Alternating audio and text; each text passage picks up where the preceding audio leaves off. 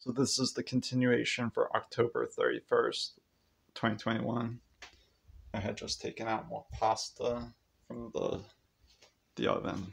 It's about to say stove, but there's a difference. I'm taking out more vegan Parmesan that smells like, I like to repeat, stinky feet.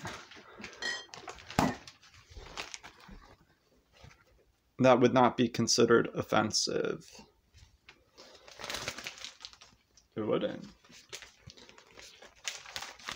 Think of the fruit durian. There's a fruit that's called durian. It's a bit of a spiky, large, melon-shaped fruit that just happens to smell like stinky feet, and people describe it as that.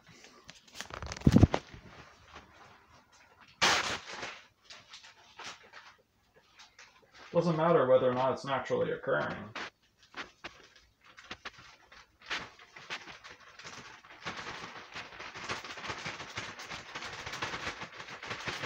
Or otherwise synthetic or semi-synthetic. Good enough.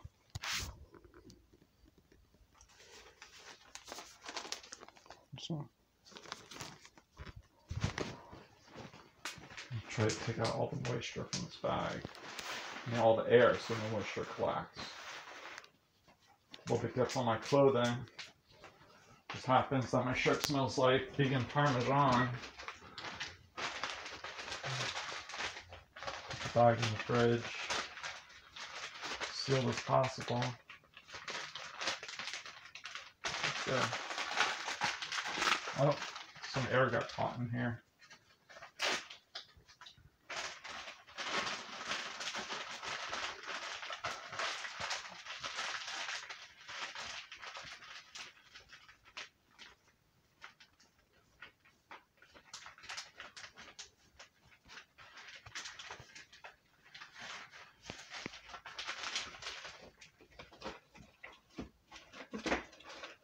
There you go.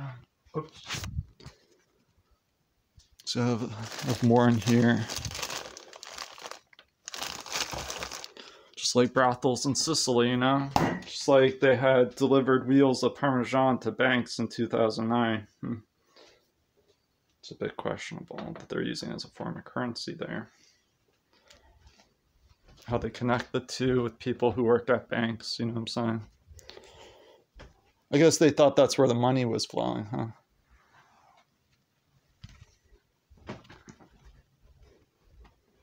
Okie dokie, enough of me. I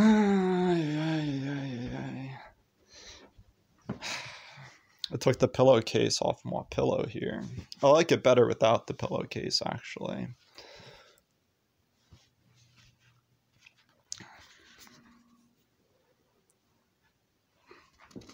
You know, I wouldn't mind if it smelled like Unicorn Girl's stinky, well, if she had her feet and if they were deliberately stinky for me on the pillow, I wouldn't mind it. You know, I know that there are people that are hyper-religious, but they call them, it'd be a form of christening if you think of it that way. It's a little DNA.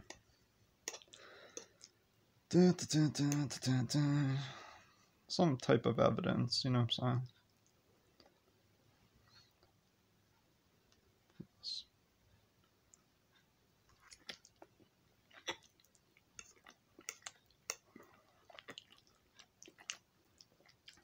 It's really good still.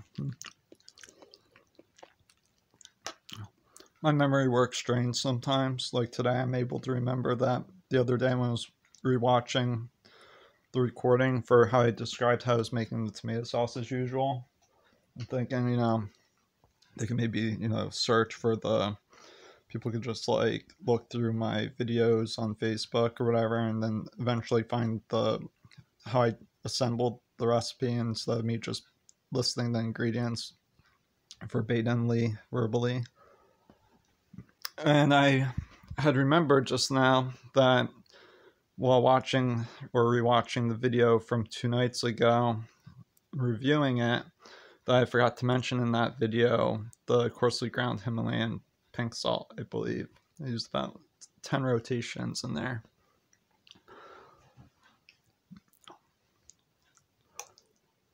There's probably something else that I may have forgotten to mention too. Still warm. I also have these. Oh, hold on. Oh my god. My mother had purchased 2 bags of this. Sometimes they do eat meatless products. They're the Morningstar Farms Veggie Grillers Crumbles. Okay. Some of their products do contain egg whites and dairy, but the Grillers Veggie Burgers, they're veggie burgers that are labeled as Grillers, the plain ones. They make a vegan one that has no eggs and no dairy. And this looks like it says it only contains soy and wheat ingredients for the crumble.